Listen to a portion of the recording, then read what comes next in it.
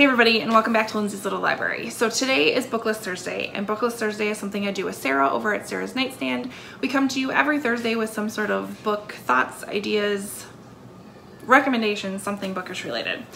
So today, our theme is atmospheric books. So books that, in my mind, like I can vividly see where we are. I can vividly see either the world we're in or the location we're in or the circumstances we're in.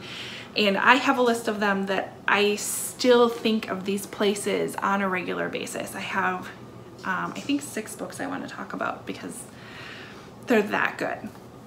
So let's hop right in. The first one I have is Next Year in Havana by Chanel Cleeton.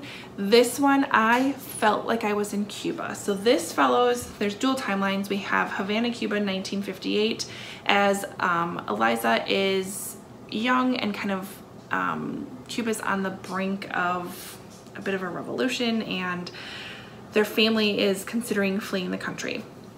So then we have present day Miami, where Marisol, who is Elisa or Eliza, I'm not sure how you say it, it's her granddaughter, and Elisa has passed away, and Marisol is kind of given this direction to take her ashes back into Cuba, which is kind of where Elisa, that's where she loved Cuba, and she wants Marisol to actually experience Cuba the way it is.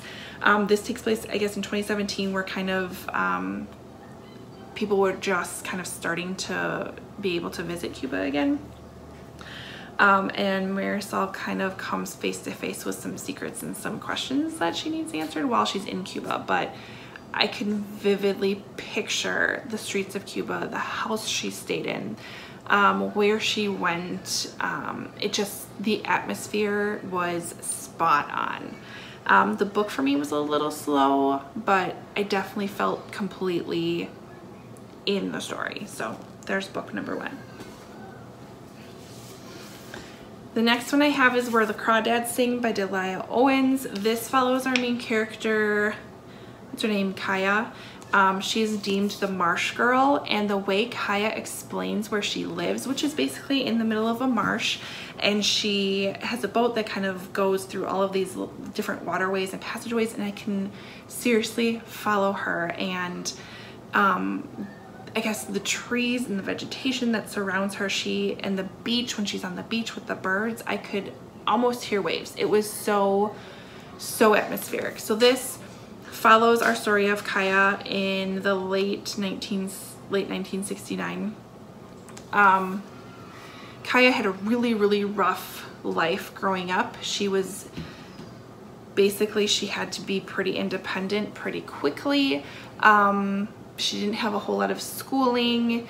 It was rough. It was a rough life.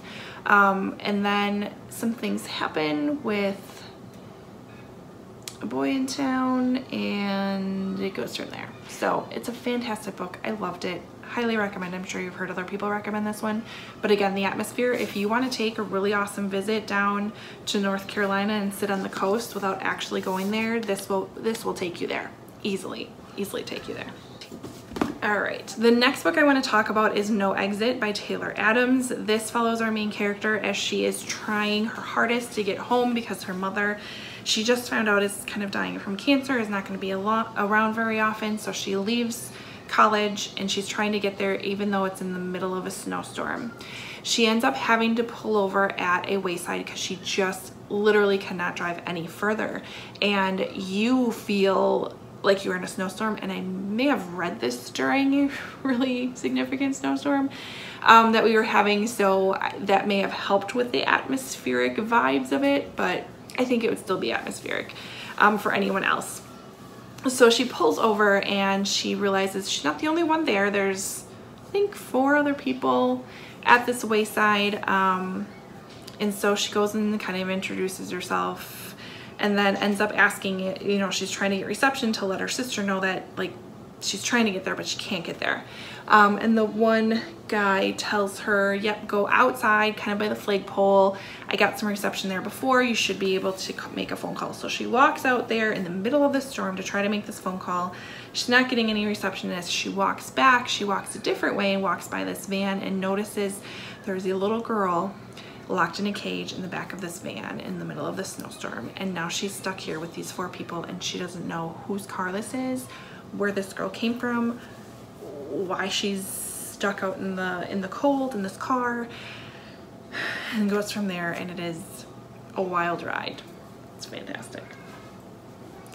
Kind of continuing on with our mystery theme, we have The Guest House by Lucy Foley, which I thought was really atmospheric.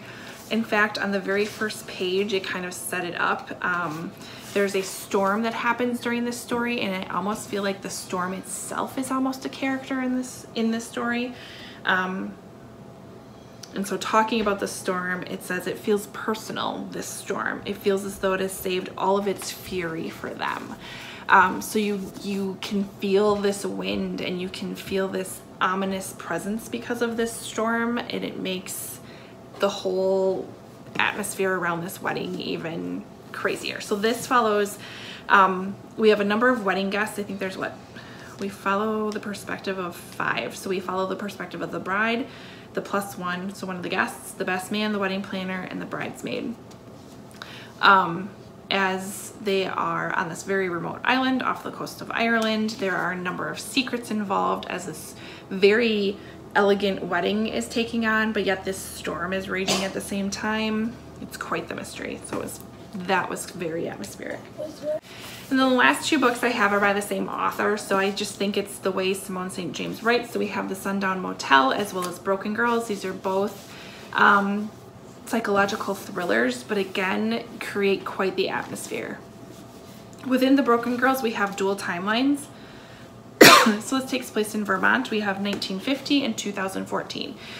So 1950, we're following the story of these girls that end up going to this boarding school, and it's kind of a boarding school meant for unruly girls, maybe not your best behaved girls.